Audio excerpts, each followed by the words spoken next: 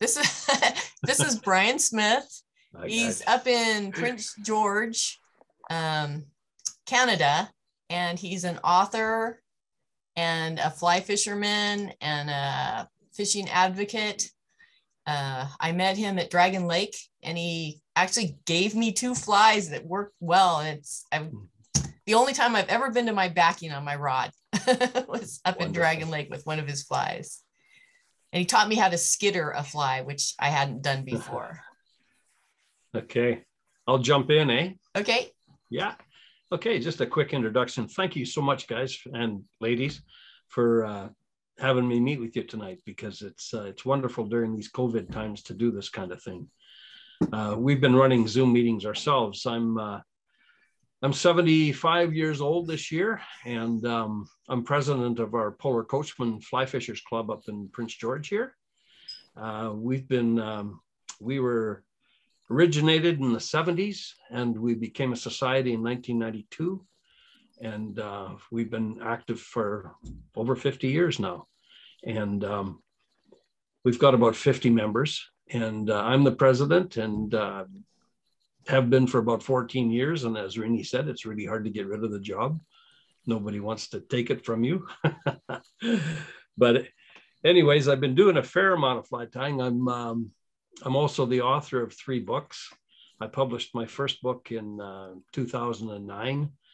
It's called Fly Fishing BC's Interior. Pretty much a guidebook on fly fishing around the central interior within 100 kilometers of Prince George in a circle. So there's west, there's north, there's east, and there's south. And Dragon Lake in the south is about as far as I go. That's about 110 kilometers down. And it's a guidebook on fly fishing up here, rivers, lakes, all kinds of stuff. And yeah, it's been in print, and it's been reprinted several times now, and probably in the 5,000 range, I guess, copies sold.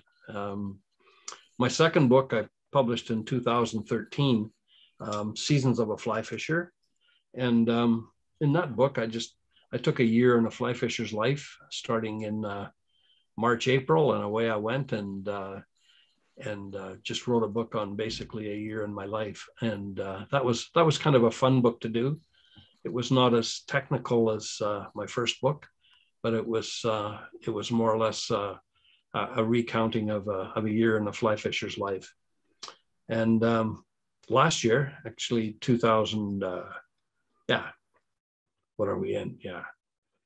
19, I guess, I published Essential Fly Patterns for Lakes and Streams. And that's a smaller book, and it's a little more technical book. It's got all of my favorite fly patterns in it, how I came up with them, who I robbed them from, and how I adapted them for myself. And I consider myself a little bit of a creative fly fisher. I've won a few awards, the Jack Shaw Master Fly Tying Award in 2008. I'm also a member of the BC Federation of Fly Fishers, and I'm a director of the organization. And right now we're doing a lot of conservation advocacy for our steelhead runs, trying to get some government response, but hasn't been simple. Tonight, guys, I'm going to tie I call it my Smith Michaluk. It was this is a fly that was originated by Art Michaluk of Calgary. Back in the 80s, actually, and Art has passed on since now, but mine looks a little bit different, but basically it's the same kind of concept. It's a fly that's tied with pretty much all deer hair and dubbing and hackle. So there's just 3 components to it. There's no ribbing or anything in it. What I want to do is I've got to shine this light now, and I'm going to change my focus off myself. But ask me questions as we go through this, guys. We've got all night. We've got no time limit or anything like that. I just love to hear you talk and ask questions as we go along. Now, Rini, what we want to do is get this back into focus here. Tell me how I'm doing. Okay. Still need a light to tie by. Yeah, if you can lower your vise a little bit so we have that blue in the background, I think we can see it. You know what? Better. There you go. probably as low as it's going to go. Okay. I can't get it any lower than that. Okay. Is the lighting hitting it okay? I think it is. Okay. So I'm going to flip on my pensioner's glasses here. This is the caddis fly that I've come up with, and it's very similar to a Michelux edge. I don't use the the canopy coming out the front end. What I do is I just use a hackle, and I put antenna on some of them, especially if I'm going to do them for a shadow box or a showcase or something like that. But the ones that have the antenna on them, I don't fish with them as a rule. I find the antenna just sort of gets in the way, and it's not necessary. Dragon Lake in British Columbia is a very unique fishery. I don't know if any of you have ever been to it, but there's a lot of fellows from Washington come up every year. They've been coming up 30, 40 years. And it's a lake that's in the city of Quesnel. So it's surrounded by a city of almost 10,000 people. Rainbow trout. So it's just one of those unique lakes where you can be in the city, you can stay in a good RV resort with toilets, Wi-Fi, the whole works, and be 5 minutes from the shopping center in Quesnel, and go fishing. And my wife likes it because we trailer down there, and she can go shopping during the day. She doesn't fish, so she looks after the dogs, and I go out fishing and day and night, whatever I want to do, and it works out pretty good for us. But Dragon is a very special lake. It grows some very, very big fish. Generally, the Blackwater strain is in there right now. There were some loon lake fish in there 30 or 40 years ago. I think they've pretty much gone, but we have had a little bit of a problem with the goldfish population in Dragon Lake. Somebody introduced goldfish back in the 80s, and with the climate change and the warmer weather and whatnot, they've multiplied, and they've become a real nuisance right now, the last 5 or 6 years. But our ministry, our provincial, has put horsefly strain rainbow in there now. So the horsefly river strain of rainbow is very piscivorous. They eat fish like crazy. So we're hoping this will be the 3rd year.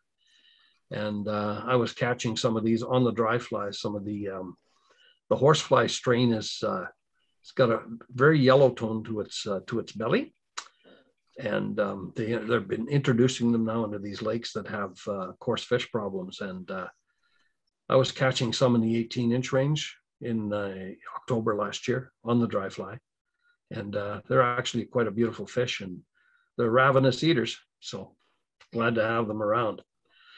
This caddis, we'll start with the hook.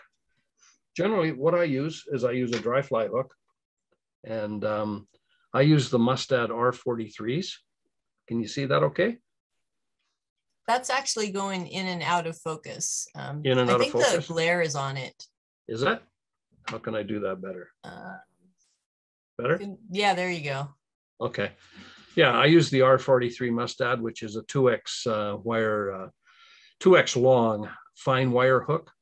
I think the Tiemco 5212 is pretty much the same thing, but I like the fine wire hooks because I find that they're not heavy hook. They float really well, much better than say a 2X strong or something like that, like the Mustad 9671, I guess, or the R71 would be the equivalent in a heavier hook. But I have had no issues with them bending or anything like that. I even use them on steelhead flies for dries. And I just find it to be a great hook. And I use a size 8. And for my stonefly adults, I use a size 6. But the R43 is a great hook. This pattern is tied with, I can do it in several different ways, different colors as well. I'll use a tan colored deer hair, which would be this one. And it would be, say, that one. Does that come out okay? The light is really putting a glare on them. Yeah. I don't know how you would be able to fix that. If anybody knows, just chime in. But Sure. I wanted to say that Brian sent the recipe to how to tie this fly, and I'll post it later on. Yeah, it's good. So you don't have to take notes really fast. Okay. So I'll do a gray as well. So this is a mule deer, and this one here, I don't know what it is, but it's probably not a mule deer. It's probably a whitetail. And but they're very, very different color. They're both deer. And the gray is good for the olive colored ones that you're going to find in the South Caribou and whatnot. So if you're fishing lakes around Kamloops, I would tend to use the green colored caddis, which would be like this guy with the gray and a grizzly hackle. Up north here, the tan one is a better choice. I also use elk hair. Elk hair is much stiffer, and it's your choice, whatever you want to use. But the elk hair is much stiffer than the deer hair. I've actually had as good or better results. I don't think it matters which one you use. More importantly, it's the way you fish it. So those are the three colors that I use for the deer or for the wings. And hackle, just good grizzly. Important that when you're tying this fly, I'm going to put another one in the vise here, is that you use a hackle that's smaller than the size that you would normally tie. Like if you're tying a size 6 dry fly, it's usually at least the gap of your hook for the dry fly hackle, but I use one smaller. So this would be a size 10, size 12. And what I find that does is it stiffens up a little bit when I'm fishing the fly.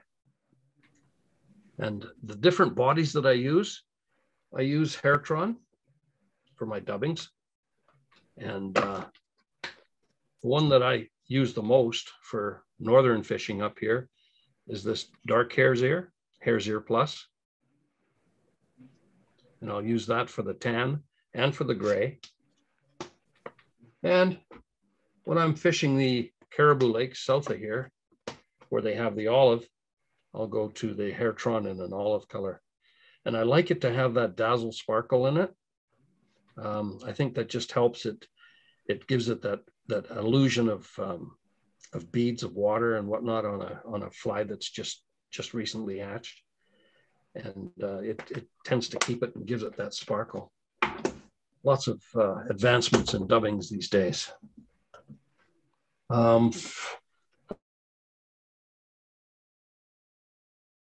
Saddle, like so. And I like the tan color better than brown. And that's the one I'll use for the tans. All right. Any questions on this, guys? Please pipe up. I'd love to be able to talk, to know that I'm getting through. Like to listen to your questions if you've got some. I have a question about the fishery and the bug. Yeah. For you up there, when would you normally be looking for these big traveling sedges? And who am I talking to? Oh, this is Stevie from Bend. Hi. Hi, Stevie. I'm good. Yeah, and this is a really good question, Stevie, because it does come up. I use this fly starting in. I'm catching about 90% of my fish, my trout now, in lakes on dry flies, and it's not just the caddis. I'm talking about chironomid dries, mayflies, and everything else. I'm a dry fly fisherman by heart. And even though I've got thousands of nymphs and leeches and everything else tied. To answer your question, I start fishing this as soon as the ice is off in May, and I will fish this right until November. And I'll use it all the time. 90% of the time, if I can't catch them on the dries, I will go to leeches and things like that if I have to. But for the most part, I'm picking the time of day for it. What this fly does is even though it's not hatching on the lake, You don't need a hatch to get the fish to take these, especially aggressive fish. If you work the shallows, I love working in the dark, especially early morning. Like I'll get up before the sun's up and get out on the lake, and the big fish are moving on the shoals a lot. And the way you fish this one is you throw it out, get your 60, 70 feet out, anchored for sure. And you're on a shoal. Hopefully you can get a drop off if you can, where you're going for some kind of a transition zone, because you want to be able to fish in a circle all around your boat. And I'll throw out 60 or 70 feet and I'll pull it real hard, get it moving. You can actually, if you've got a nice still day, you can actually hear this thing go glub, glub, glub in the water. And that is the activity that spooks these big fish to come in and grab it. And the lake that I fish it with, I fish it in all the lakes that I've got, but I mean, Dragon Lake we'll talk about specifically. But in October, I'm up at, I'm on the lake before 7 o'clock. In other words, it's just starting to get light out. And I've got my motor going and I'm heading for my shoal. And I'll fish for 2 hours in the morning and catch 10 or 20 trout and go in and have a nice breakfast and then come back out later and then again in the evening. But it's a really good early morning lake and it's a really good evening lake. And Rini can attest to the evening lake because she actually caught some on this one, on the ones that I gave her in the evening. Right, Rini? Took it to your backing. So the action of this fly is what creates it. And for me, it's called creating a hatch. If I'm on a shoal on a lake or something like that, and I'm fishing, I'll fish a circle, I'll do it in quadrants of about 8. And I'm going all around my boat in a bay or something like that in 12, 15 feet of water. And I'm casting to the shore and I'm casting every which way. And I'm skittering it across the surface. I'm making it work, making it move. Very seldom do they take it, unless you can see a rise and you throw it into a rise, the fish will come at it right away. But if there's nothing rising, I just throw it out and I bring it in halfway, say 30 feet.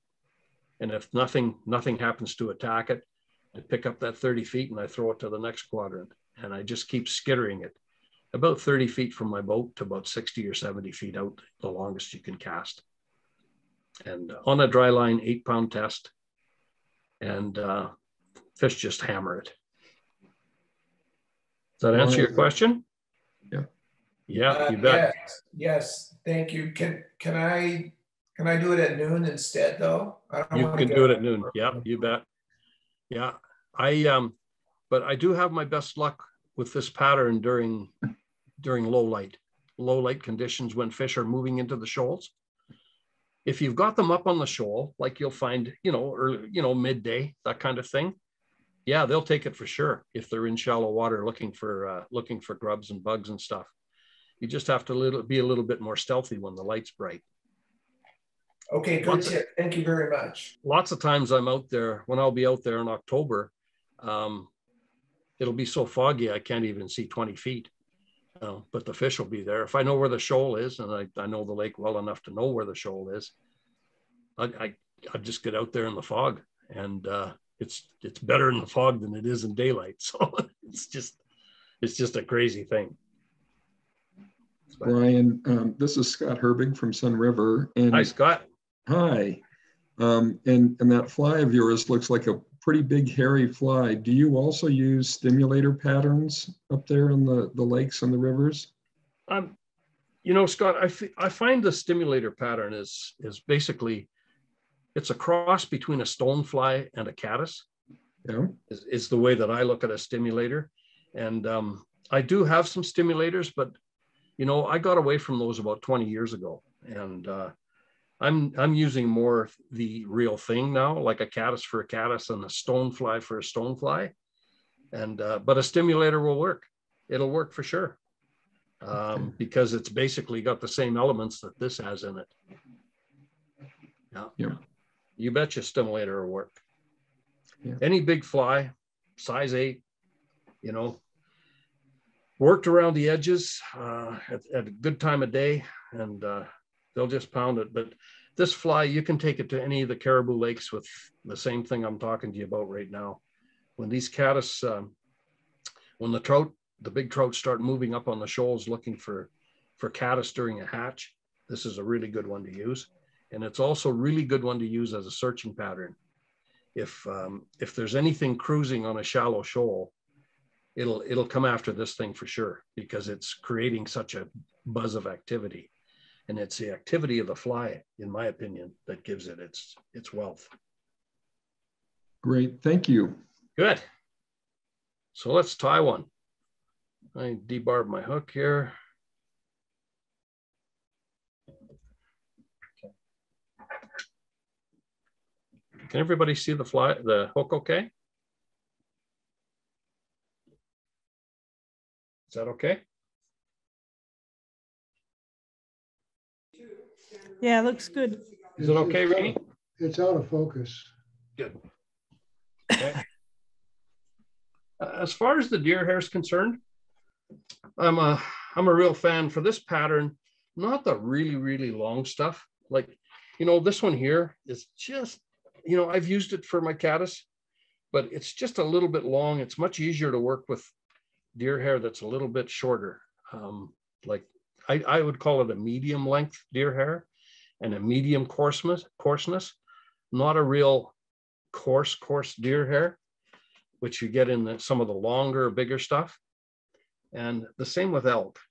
And the difference between elk and deer is the coarseness of it. Elk is pretty coarse as it is, but elk is nice too, but the short elk, not the real long elk, it's a lot easier to tie with.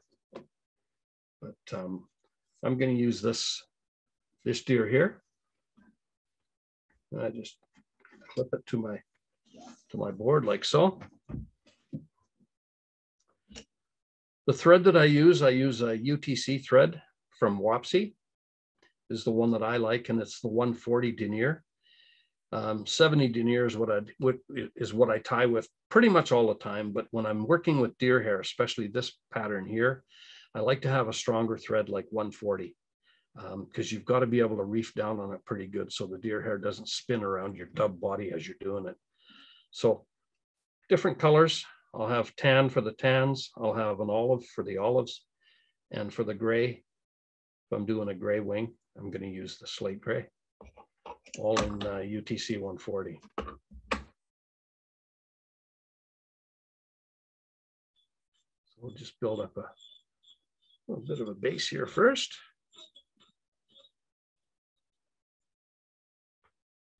And I'll stop this about a full eye length back, because that's where my hackle and my head's going to go. So I'm going to stop that there. When you clip this out, I just put the tips of my scissors in. And the key to this pattern is not to use too much hair. In other words, that's enough. Because what I want it to do is I actually want it to be on top of the hook. And I want it to not spin, not splay, but sort of just go in the hair. So it's like kind of comes over like a caddis tent would come. So this is my tail. And just use my knit brush. I use a knit brush for that.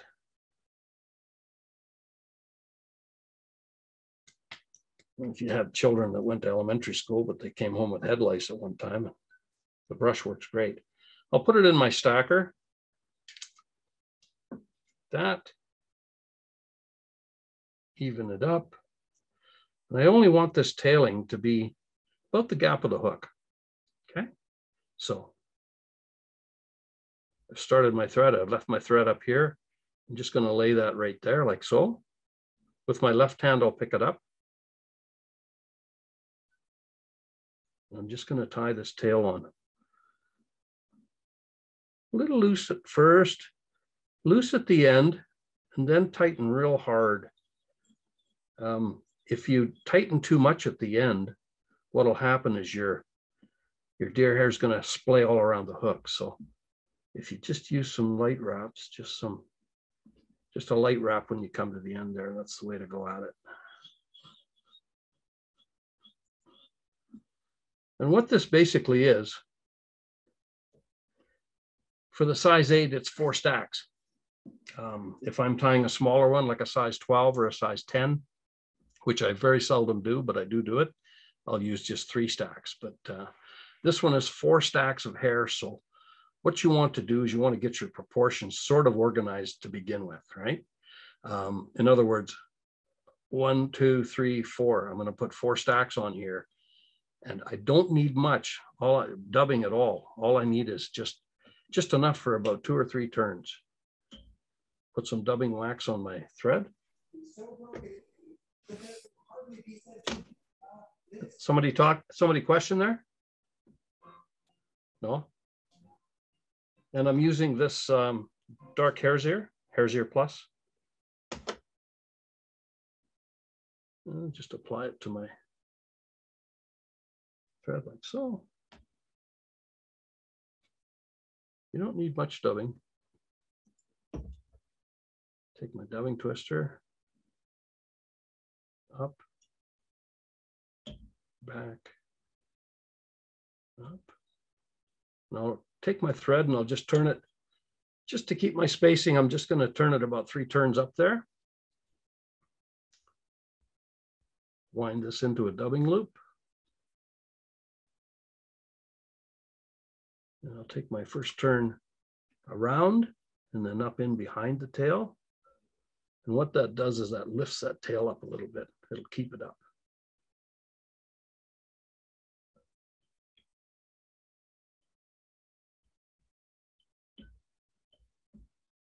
Just 3 turns. That's all I needed.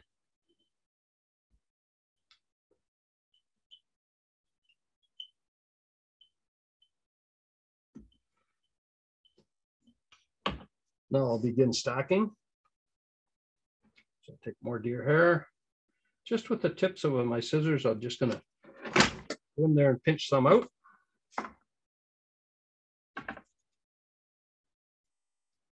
A little bit more than I had for the tail, but not much more.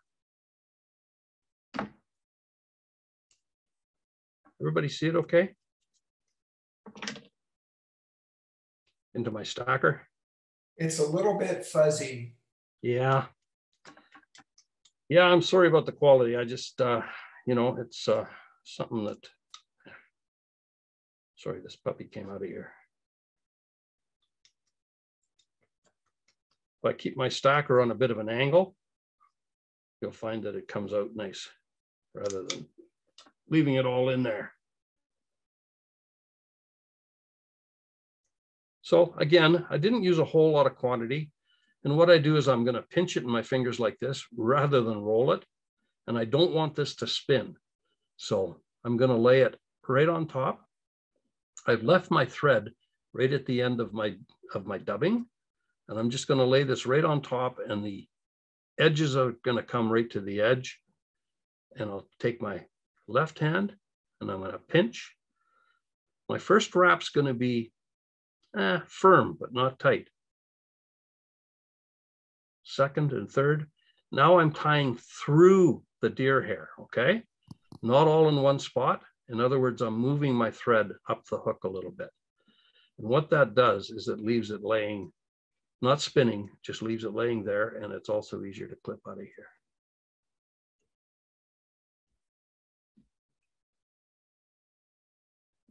I haven't tied any of these for a little while, so you'll see where we're going with this now. Again, some dubbing. This fly takes, even if I'm hurrying, I don't think I could tie this fly in 15 minutes. It's a 20-minute tie, so that's only 3 an hour. But you can take a dozen fish on this fly, big fish, without killing it, as long as you keep it soaked. And I'll show you how to do that. I'm curious about why you're using a dubbing twister noodle instead of just twisting the dubbing onto the thread. I'm just more of a fan this way. You know, like I've seen guys tie, you know, and just put the dubbing onto the thread and away they go. But I like the dubbing twister. I like to get it tight. And it's just my method of tying, that's all. If you wanted to do it without it, you're welcome to do it. Now up here, I'm going to come back up on top of the little bit. What I'm trying to get here is a little bit of a taper. In other words, I want it to taper down. Okay, so I've got 2 wraps there. Now off again. Yeah, it's just a preference that I have. I learned how to tie with a dubbing hook, and that's what I do. And it does give you a nice tight body. Back to more deer hair.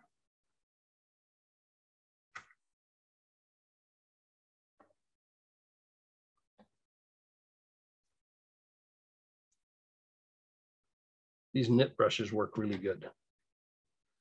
Don't know if you use them, but they're a good tool.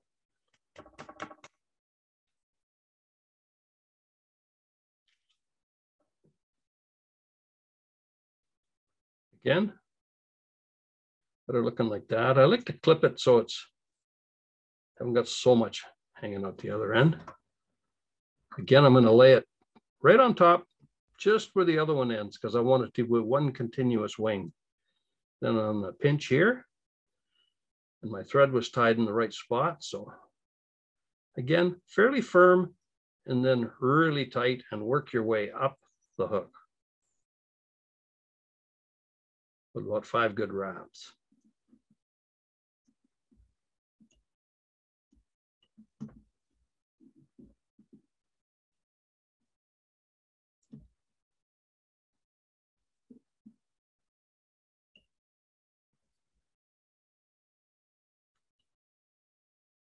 Again, just sort of clean her up a little bit there.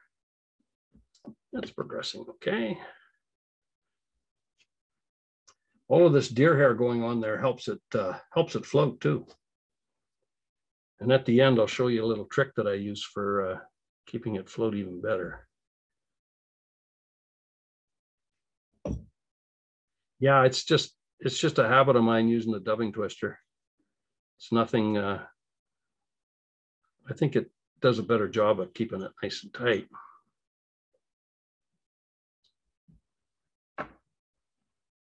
Again, my first turn is up on top of that wing, and then back, and I'm tapering it down.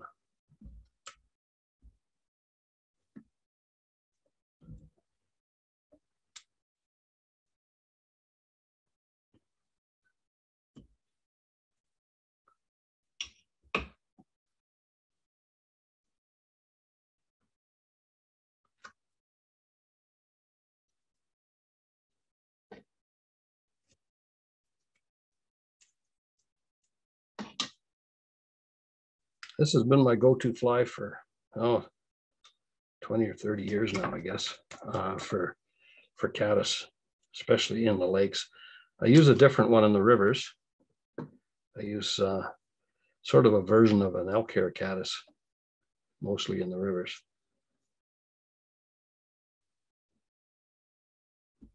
Again, right there. Firm, and then tight, tight, tighter.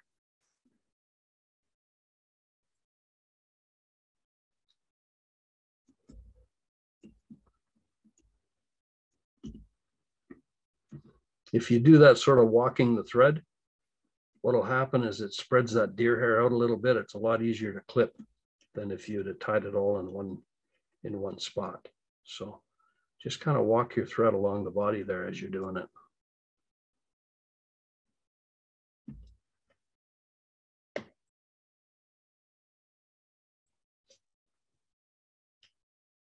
This is the last one now.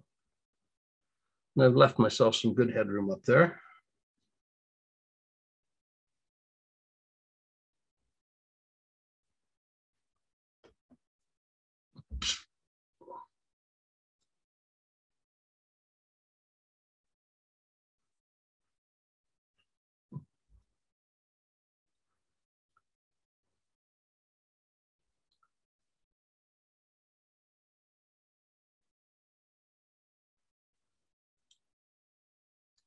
And taper this back down.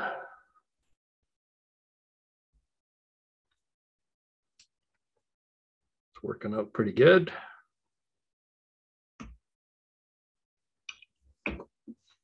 What I'll do at this point, so I'm just going to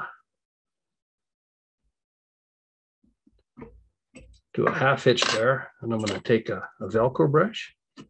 I'm just going to, this is my last wing, so it's easier to do it now than later. Just sort of clean up that dubbing a little bit. Yeah, just kind of even it all up a little bit. And I'll also come up here and tie off most of my head, so I don't have to do it later after the hackle's in there. And it also leaves a nice spot for you to put your hackle up against.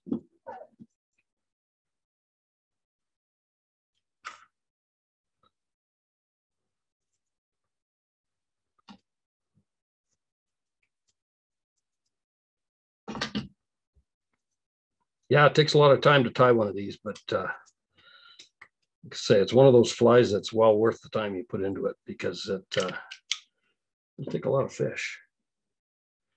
But if you're a fly tyer and you're doing it for money, no. Yeah, I do tie flies professionally for some of my friends up here, some of the doctors and guys that don't have time to tie themselves, and I only charge about $4 for the flies, and so that's $12 an hour tying these.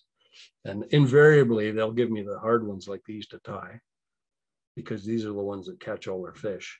So this is the last wing. And as you can see, it's got a nice taper to it.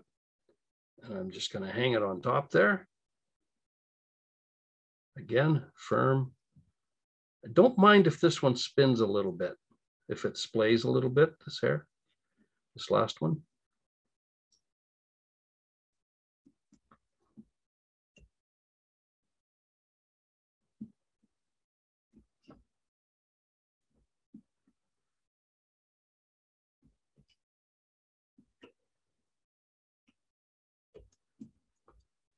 Okay, looking pretty good.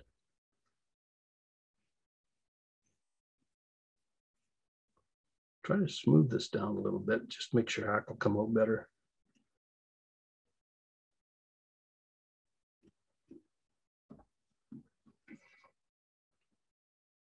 So the hackle I've got, again, it's undersized for the hook. If I was tying a true dry fly on a size 8 hook, it would be one size larger.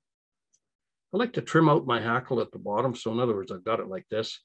What I'll do is I'll take and just sort of trim the bottom hackles off. What this does is it gives you an anchor for your fly tying. And I don't know if some of you have had your hackles pull out and that kind of stuff. This helps quite a bit if you give it a little bit of an anchor. And you tie it in by that anchor right behind, and I'm going to put the flat side of the hackle to the eye. That just gives that concave one to help the dry fly float a little bit better. And I'm going to give this about 5 turns around, right back to the wing, and then one in front of each other for 5 turns. If I was putting antenna on, I would be doing that before I did this. But I use the antenna if I'm doing a shadow box or something for somebody that wants antenna. Pardon me, I just messed that one up, guys. I'm going to come back a little bit here. Too busy talking. Oof. A sec, I might have to take that off. Get her straightened around again. Want it to look pretty for you guys. Start that over again. Again, I just take this and I give it a trim like so to give me an anchor. Now tied in by that anchor. 3 turns, give it a little bit of a pull so that first couple of fibers are going around the shank freely.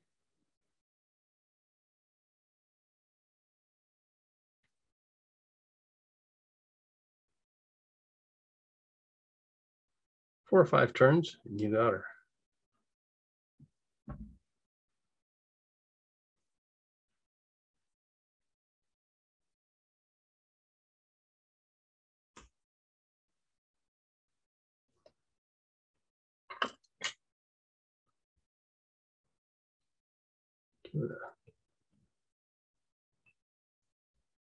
Whip finish.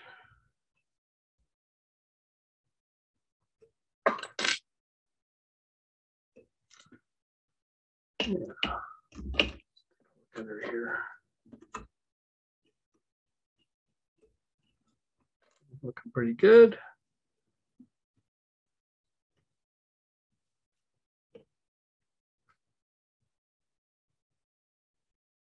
You can tie these pretty roughly. I mean, a lot of people have trouble with deer hair, but it doesn't really matter how these guys look. It's the action in the water and the floatability and all that kind of stuff that that brings the fish to it.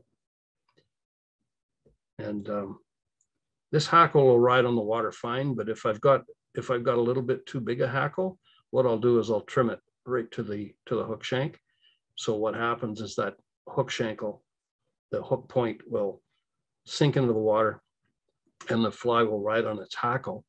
And what you want to create when you're fishing with this is a V action. In other words, it's zoop, zoop, zoop, and there's a V wake coming out in front of your fly. And if it stops doing that V wake, it's time to change flies.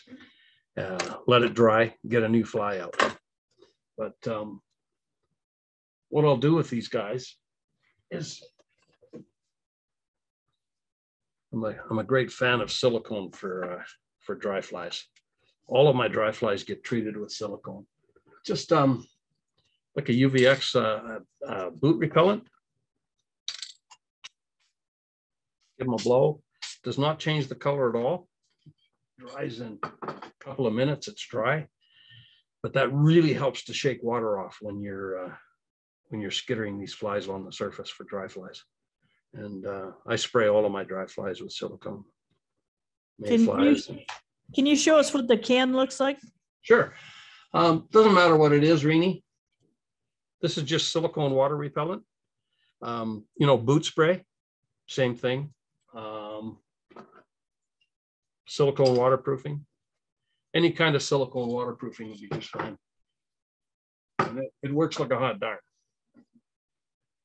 And so this is the box I take out when I go out on the lake, and so my set of dry flies here, mayflies, caddis, a bunch of different caddis, but generally I'm into midges and I'm into mayflies and that kind of stuff for my fishing. Chironomids, I've got midge chironomids too, emergers, and also the adult midge, and I use those quite a bit too. But when I get into the smaller patterns for some of the lake fishing, like there is a small caddis that comes off. I actually put one together that looks like this, and I'll show it to you.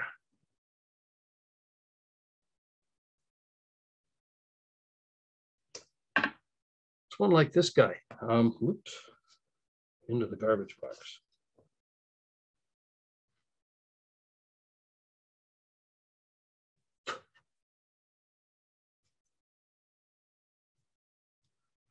So this is the guy here. A small cinnamon caddis that comes off on a lot of lakes, and I'll actually tie it similar, well, not even similar, but I'm using, say, hen pheasant. The wing feather has the right color for me, and I just put a tent wing over it like that, and it's got a palmered hackle. It's got a dubbing of say cinnamon, and a dun hackle, and just a tent wing over top, and that's what I use for my smaller stuff. Ryan, I have a question. Mm-hmm. You use that silicone spray on all your dry flies? I mean, like I do. Oh, okay. Yeah, every single one that I tie gets much longer. I mean, I'm wondering why. Well, it gives you the water repellency, and the water just shakes off it real well. Okay. I mean, it lasts longer, I presume, than any of the other products, general dry fly products.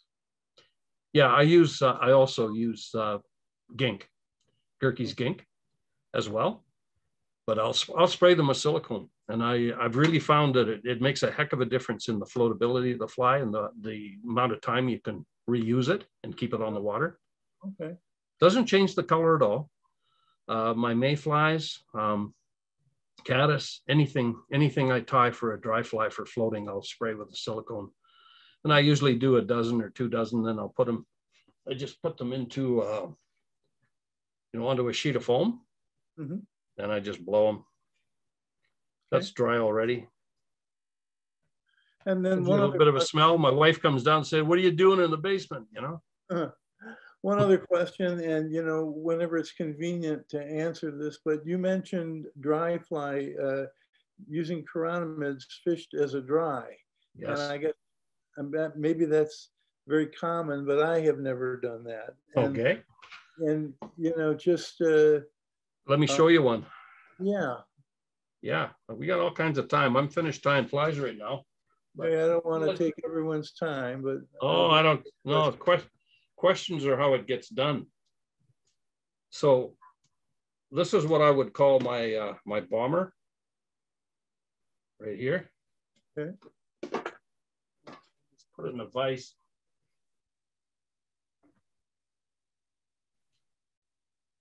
I don't know if you can see it better in the vise or not, but basically it's got a deer hair back on it. And okay. what this shows off is your emerging chironomid. Okay. And I'll tie these down to a size 18. Okay. And if I wanted to go even smaller, I could get right down to the little wee midges of size 20 and 22. Mm-hmm.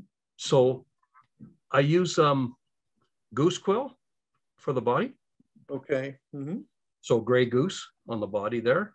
Or in this case, I've used pheasant tail because I'm matching the brown adult. But if I'm doing the gray, I'll use a gray goose quill. And I'll just take a couple of barbs off a wing and I'll just wrap that on for the body. Okay. And it's just deer hair over the top. So you got a short tail of deer hair. What that represents is the shuck. It's being, shuck that's left on the surface. The chironomid's hatching and it's becoming airborne. And I'll just do a couple of turns of grizzly on the front there. Of what? Grizzly hackle. Oh, grizzly hackle, sure. Yeah, it's just grizzly. Okay.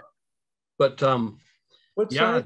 You said that's you'll do it in 18. Is that an 18 standard length with an 18 short? I mean, I'm just curious. Yeah, I like actually the again, I use that same hook pattern. I use the R43 mustad, and I've got them in a 16, 14, 12, 10, 8, right down to 6.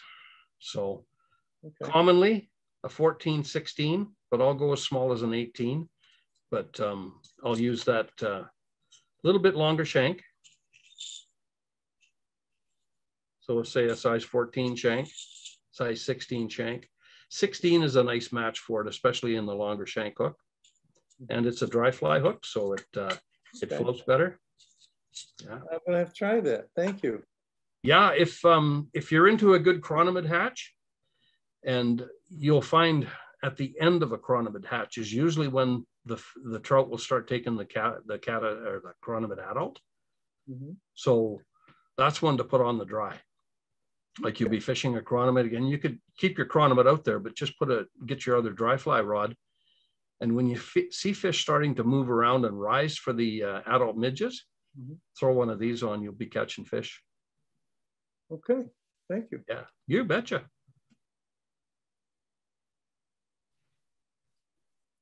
Any other questions, guys, about anything?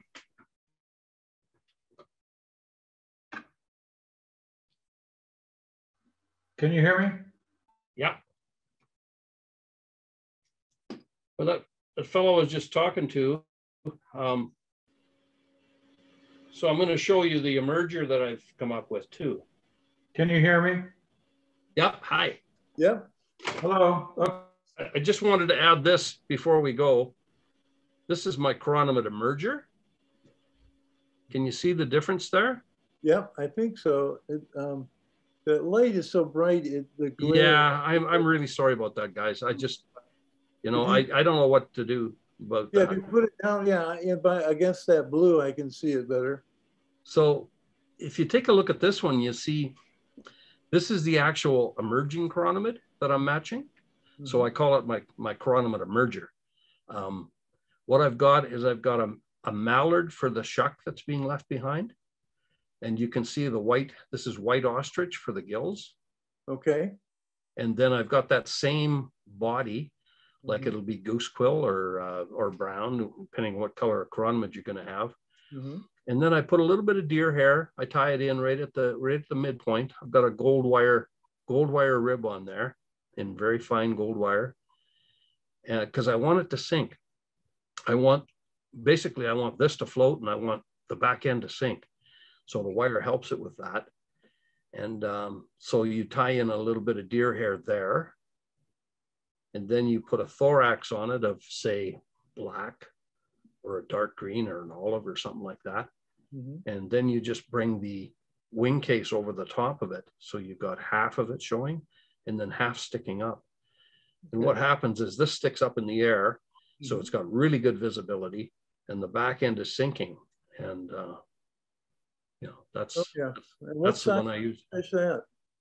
That's a really good fly when the fish are smutting a little bit, and you don't see adults. What is the name of that fly?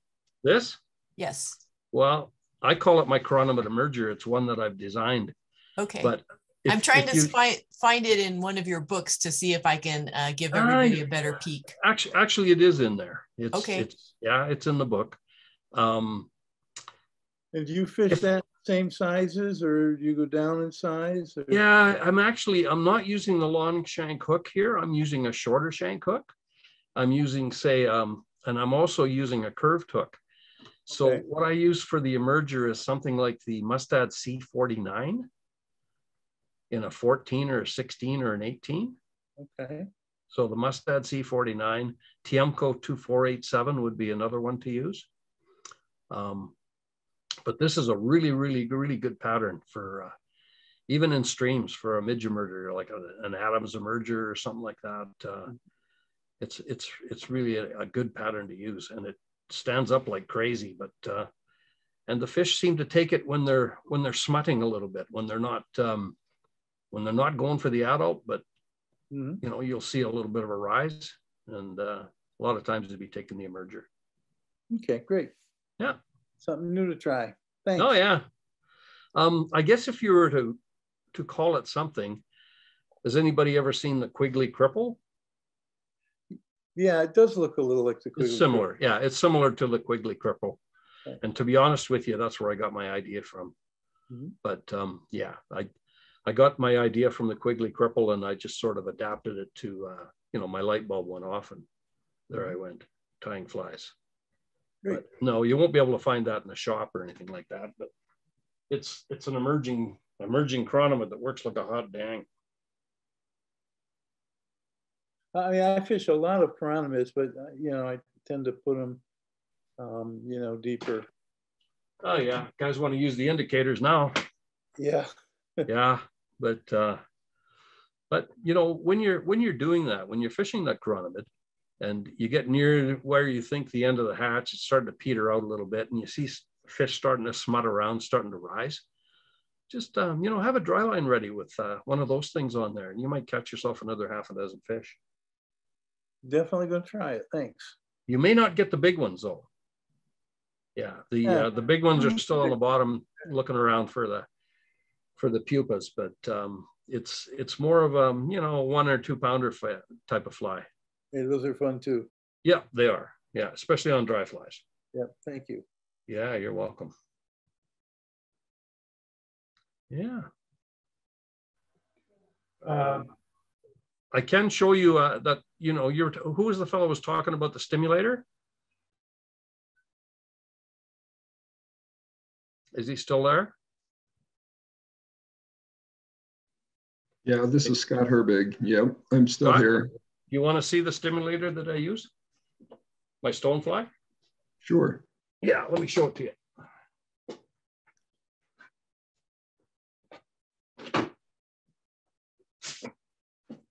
Got a big one up here.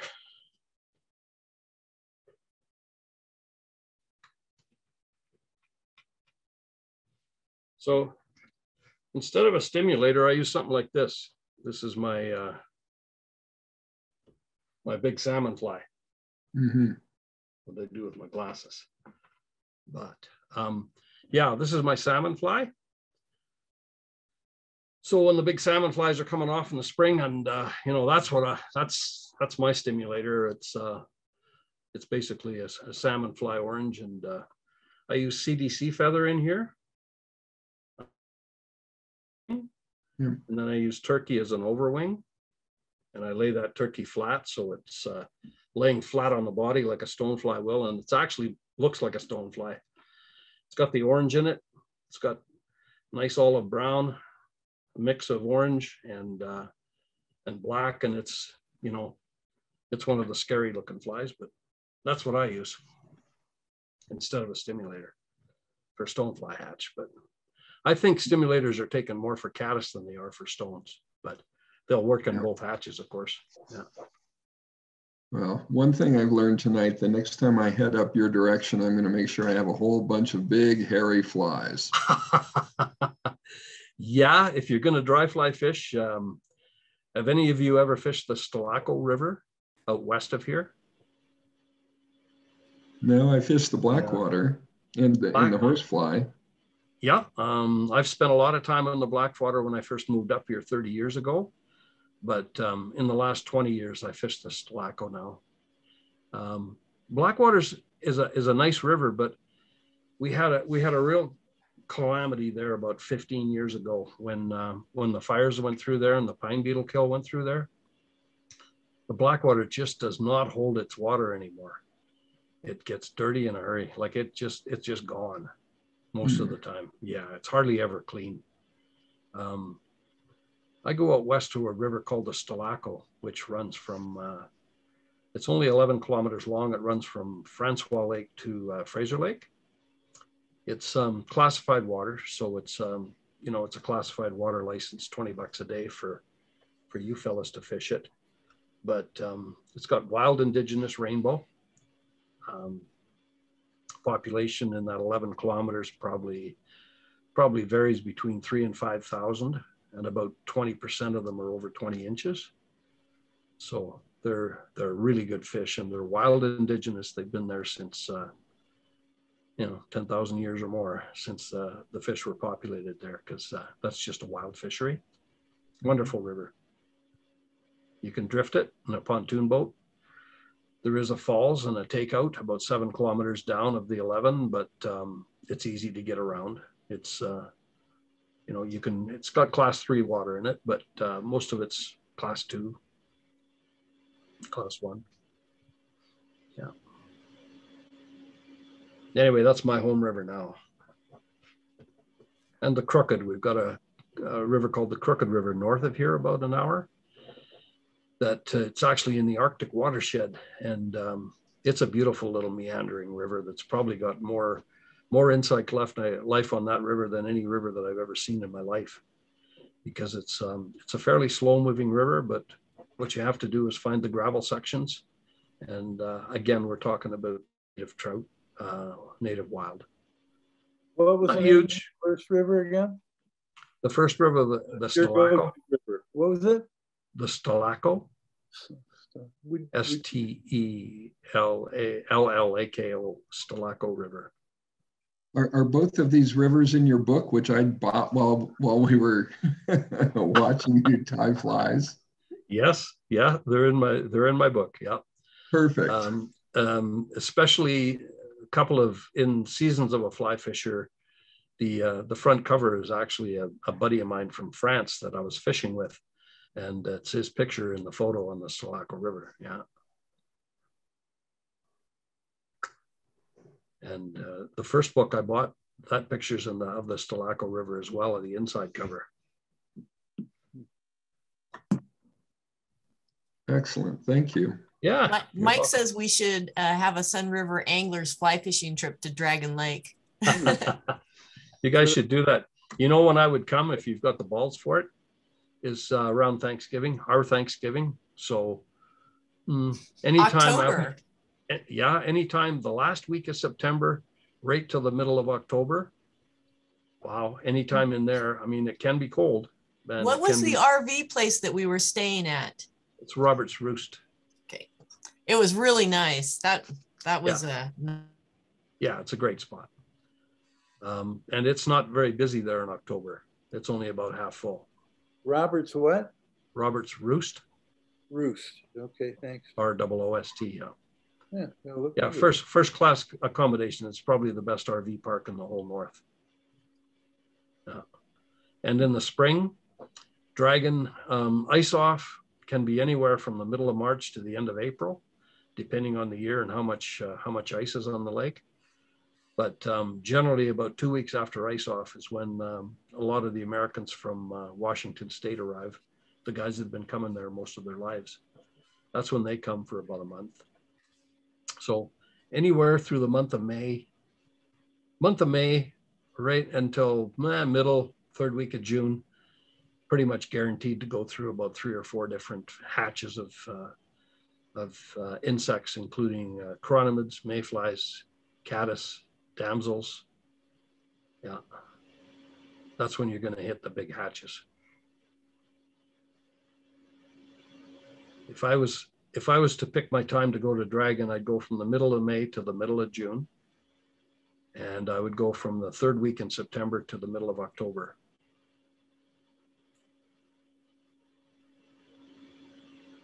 During the summer, Dragon just gets too hot. It's not a really deep lake.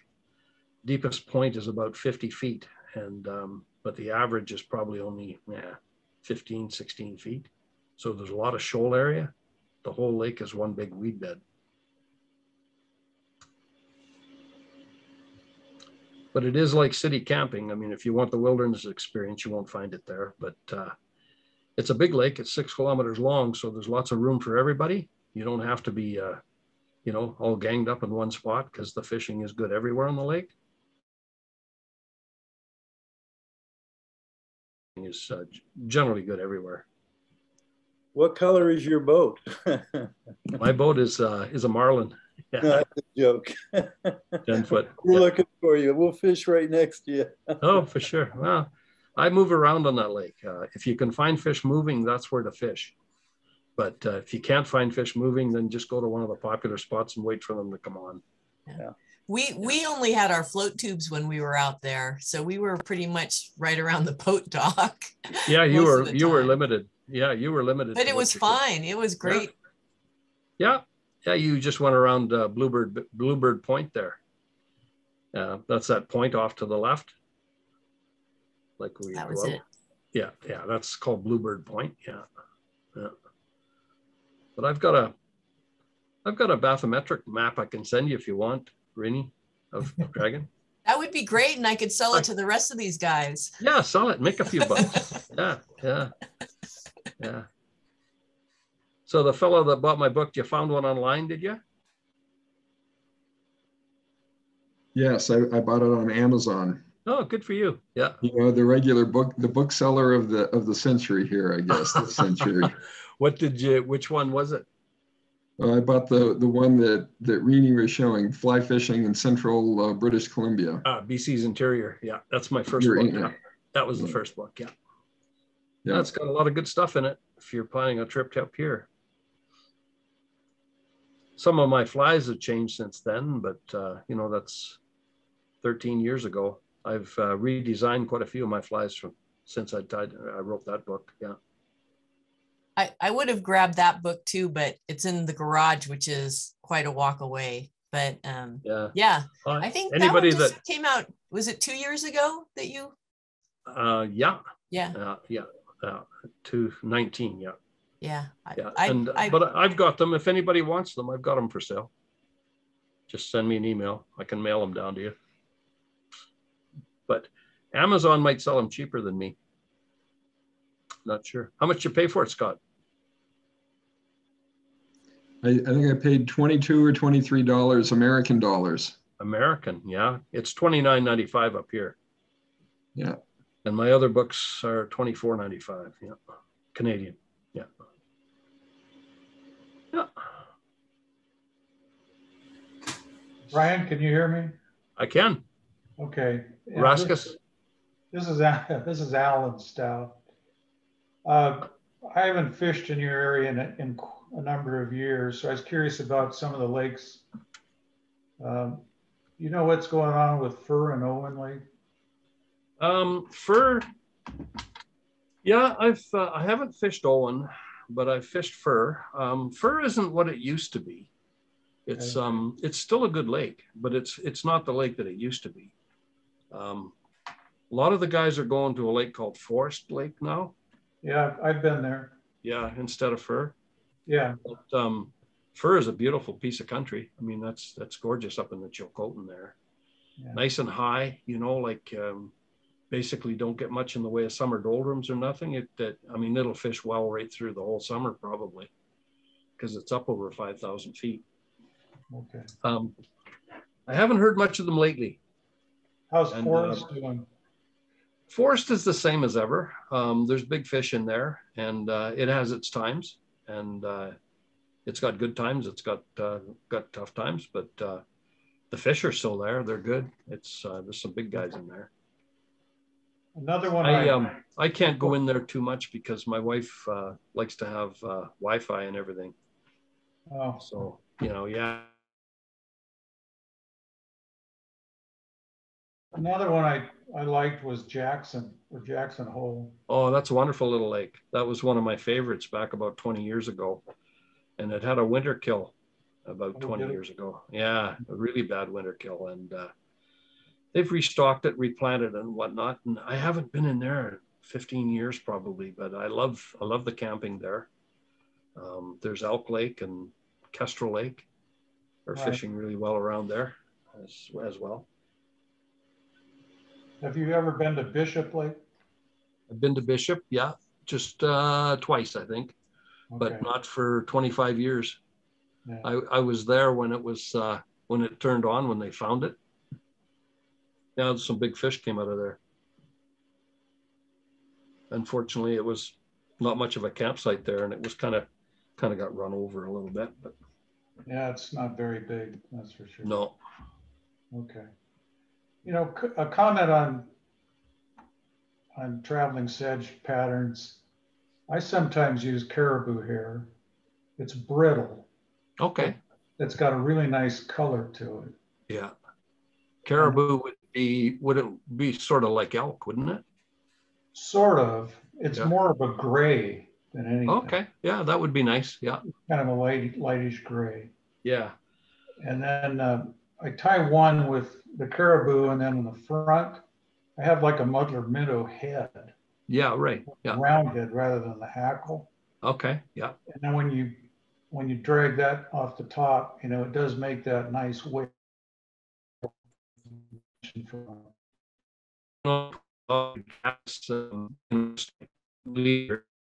And just clip it. Clip it so it extends out the front end. Do you watch sport fishing on the fly? I do sometimes. Sometimes. Yeah, the Freskies are friends of mine. Dale and I fished together for 10 years when he lived here, and yeah, he's a good buddy of mine. They did some wonderful shows last week on Forest Lake, where they were hitting them on the dry fly with the caddis. Yeah, they even mentioned my name. Dale mentioned my name. My buddy Brian Smith up here uses this all the time, and I thought they were going to have orgasms. They were having so much fun there. But it was really, they had some really, really good fishing on the dry fly on this. And then Don ties you the, what I would call the real old time Mikulak. He shows that on the bench. So if you can get that show back, just on a few days ago. Well, sometimes I get it on that World Fishing Network, you know. Yeah. And sometimes we get the episodes that are several years old. I don't know if we'll have to wait for it or not. But yeah, they just started airing. They only just started airing these ones. Okay. Yeah. All right. Well, thanks for your work. I appreciate it. It was Oh. a great presentation. I enjoyed it. Thank you. Well, I wish I could get the lighting better here, but it just doesn't seem to work real well. I need the Thank light you, to tie Brian. with. My old eyes need the light to tie with, unfortunately. Yeah, I know. It's just It not. was good. It was nice to talk to somebody that's been in some of the places I've been. So that's fine. Oh yeah. Well, the world is passing us by, unfortunately. But Yeah. you know, you can still go back to some of these places you went to 30 or 40 years ago, and they're still there, and they haven't changed. They haven't changed a whole lot. No, I've been coming up almost every year since 1971. So Wow. Yeah.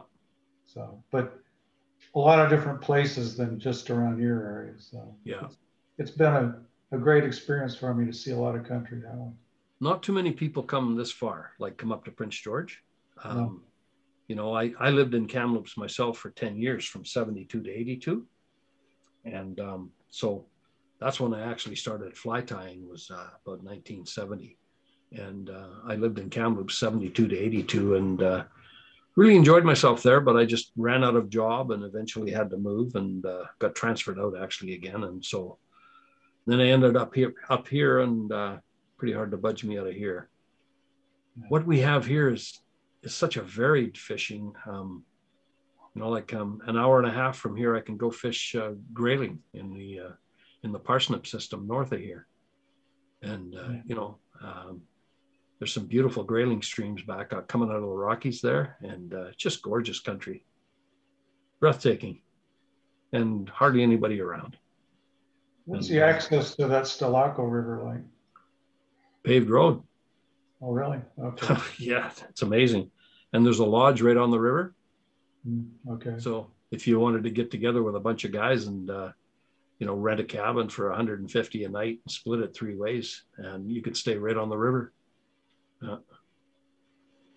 He's even got a restaurant there that he opens from Thursday to Sunday. Sounds kind of civilized. Fraser Lake is 10 minutes away, you know, for groceries and stuff like that. He's got RV spots there as well. And they're really good people, Irwin and Trudy. Yeah. But if you Googled Stalaco Lodge, you'd see what I mean. Yeah. It gives you some shots of the river.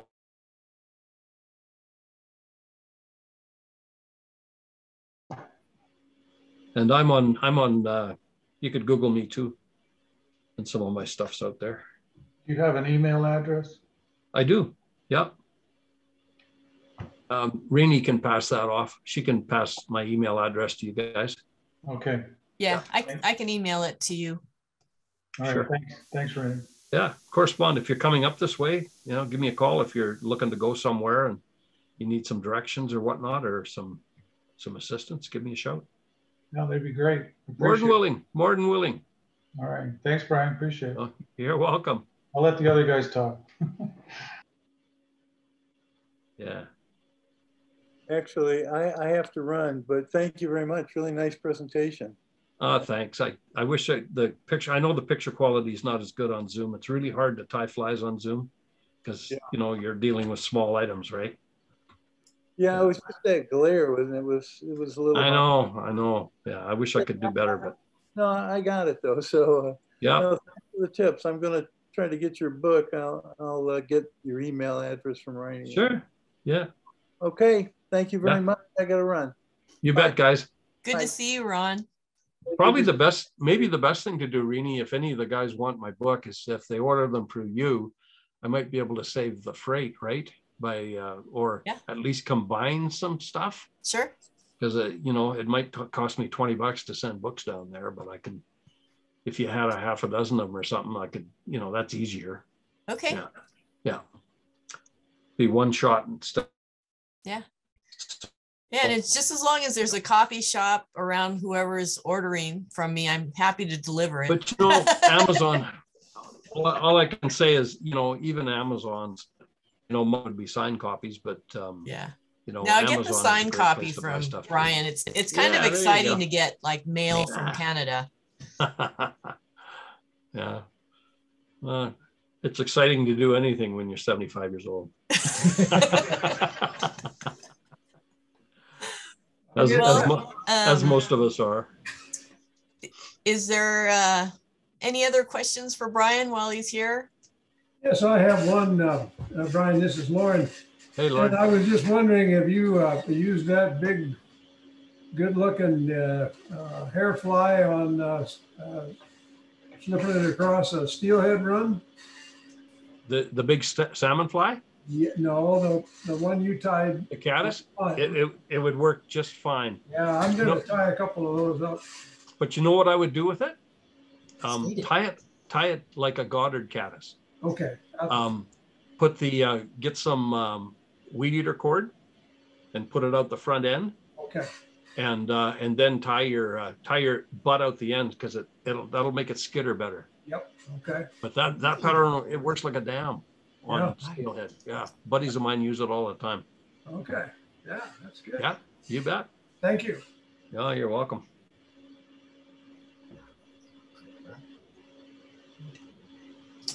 Brian, I could have you? a question. I have a question, if I may, for everybody else.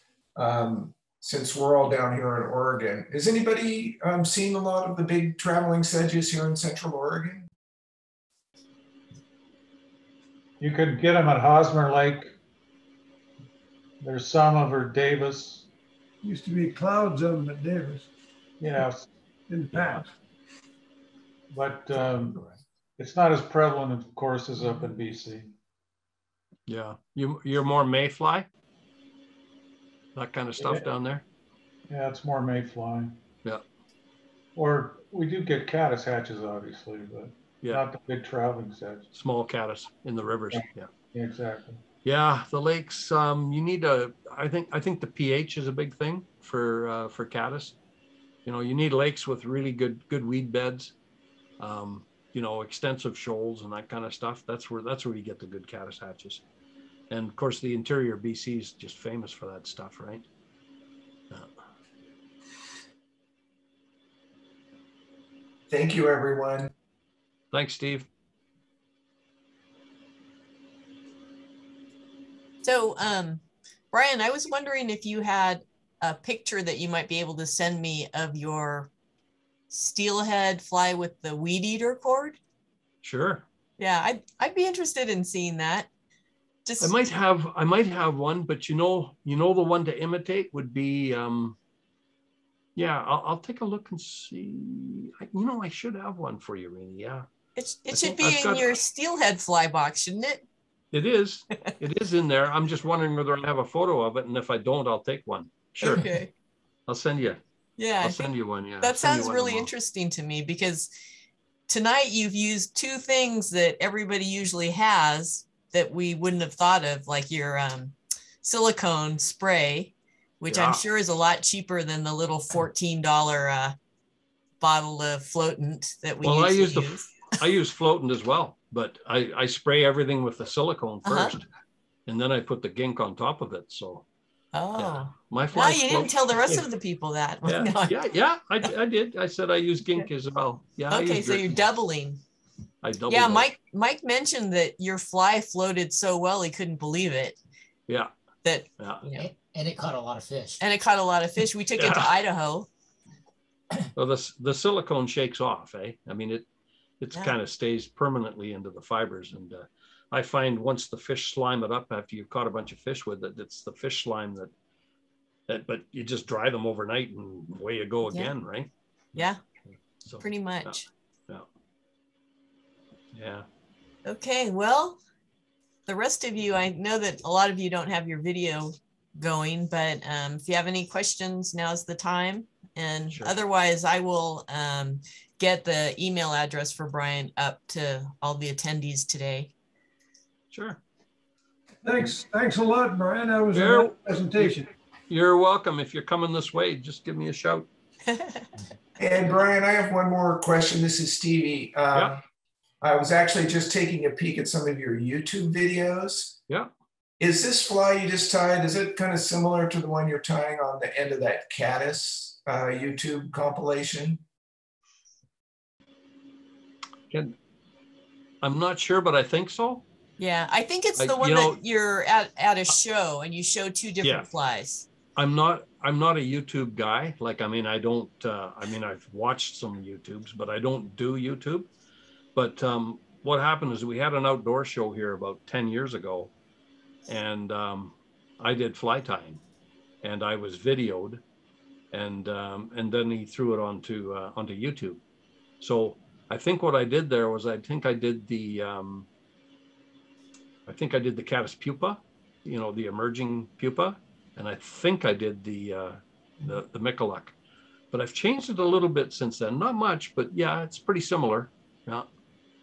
Well, I would just pass that out to the rest of us to YouTube you and do Brian Smith, and then there's a caddis compilation, and I think it's near the end of that. It's very similar look. It looks like you might have been tying it in olive. Yeah, yeah. So and I might have tied it a little bit different back then. This tonight's meeting will be on the Sunriver Anglers YouTube channel. So if you want to watch him tie it again, it'll be there. Oh, there probably you go. In the next month or so. Yeah, you recorded it. Yeah. You know, the important thing with that fly is, yeah, don't let your deer hair spin. Try to stack it on top. Try to keep it even, and keep your hackle fairly short, not really long hackle, but just tie it undersized.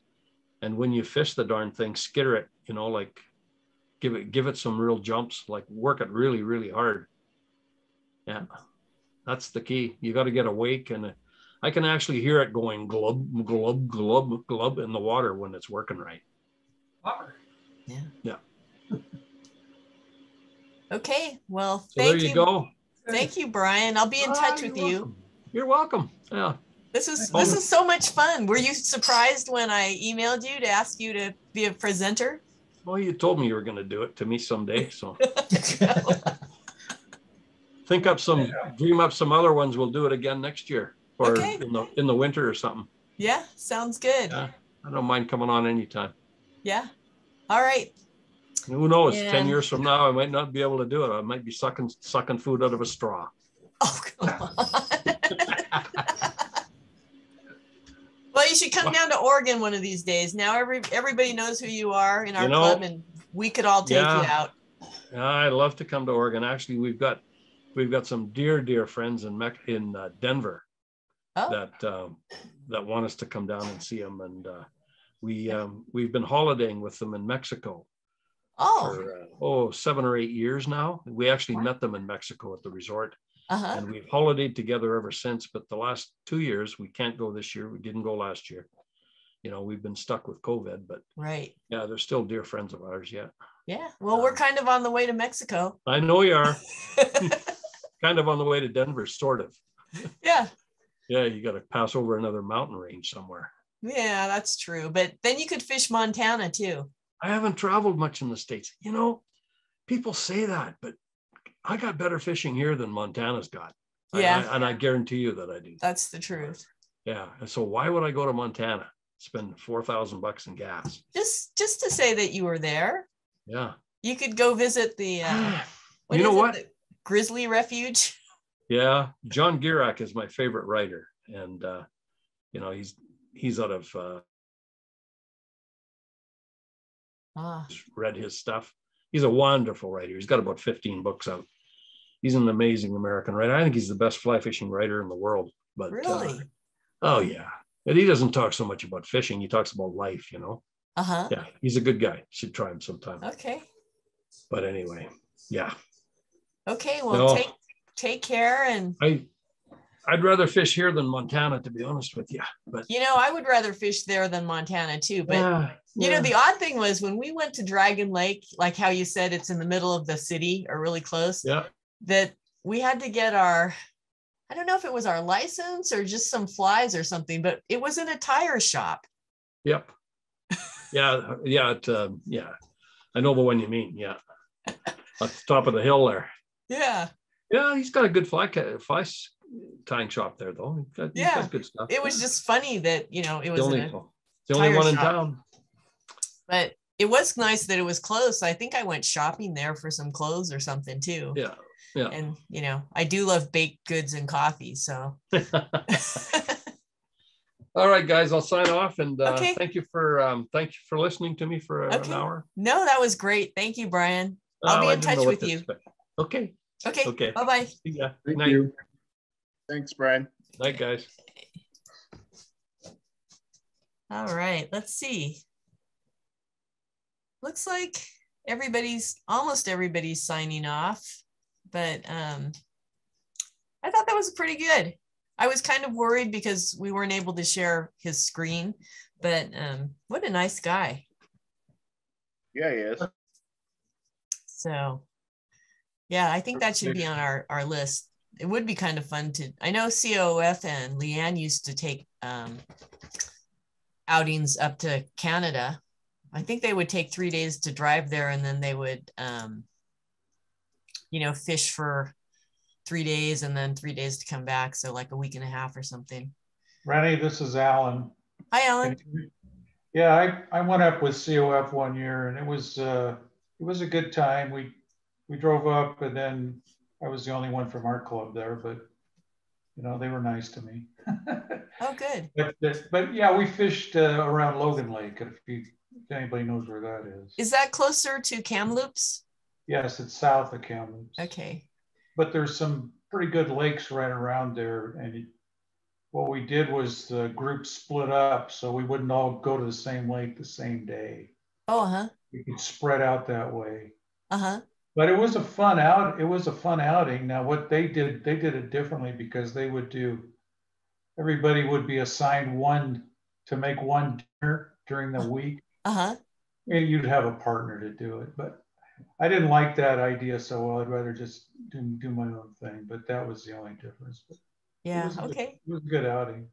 And the fishing was good there. So yeah, we ended up going to Dragon Lake. We drove to Alaska, and then that was one of the places we hit on the way back, and it was either late September or mid-September, close to October when we were there and when I met Brian. So that's a good time to go. Yeah, it was empty.